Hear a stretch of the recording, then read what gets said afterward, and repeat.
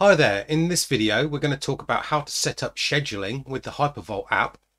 We're also going to look at problems you may be having with scheduling and how to fix those problems.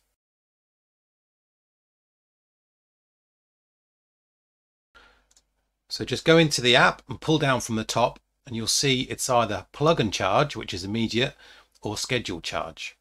So just click on schedule charge and then you can add a session.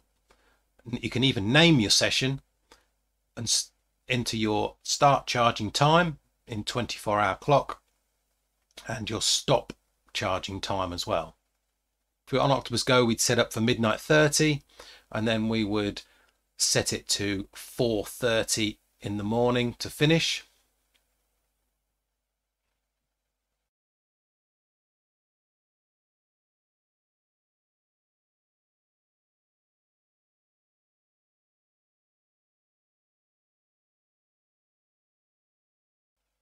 And then just hit next. Obviously you could add more sessions if you wanted to, and it will give you a summary. Then just hit the save button on the bottom right hand corner and you're ready to go. At any point in time you can then edit the schedule or delete it, add more, change it, whatever you want. Now there are a few things to check up on, or if you're having problems, this is what you need to look at, okay? The first thing is, whatever you do, don't lock the charger near the padlock on the top right hand side of the app. Do not lock the charger, otherwise the scheduling will not happen, okay? The scheduled charge will not happen. That's one thing to check. The second thing to check is that your car has not been set up with some kind of timed charging as well. You want to make sure that your car has been set to charge immediately. So the other thing to check up on is on the solar charging option.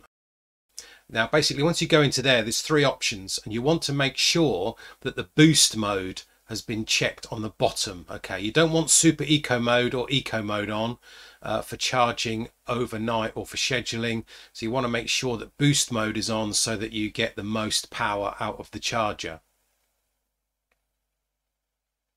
One other thing you could also check on is just check the maximum current limit and make sure that's on full for your scheduling charge.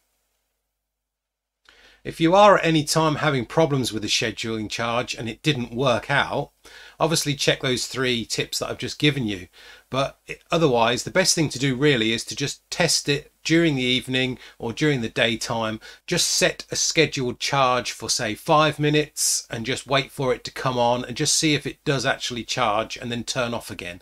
And then you should know if it's going to work overnight. If it works during the day, then it should work overnight. I hope this has been helpful. If it has, please give the video a like and don't forget to subscribe to the channel. Thanks for watching. See you soon.